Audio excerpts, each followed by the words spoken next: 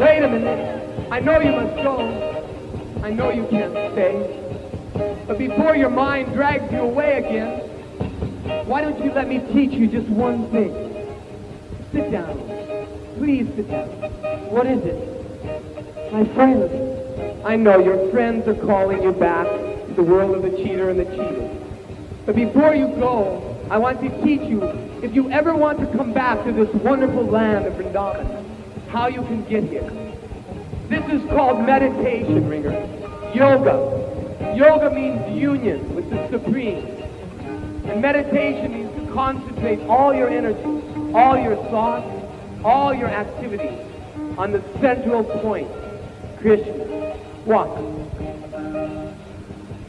You've got this human body. Just see. You can inquire what I am. What is God? Why am I suffering? You don't see the animals walking in here inquiring. You have intelligence to reach beyond the limitations of your senses and mind. You can inquire. Therefore, your body is a very good ship. And all you need is a very good captain, a spiritual master. And he'll give you a wave of sound. A wave of sound that will purify your mind and take you back to the wonderful land of Vrindavan. If ever you want to come back, you can use the sound.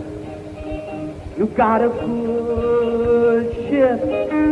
You've got a good captain. You've got a wave of sound. Now we're home.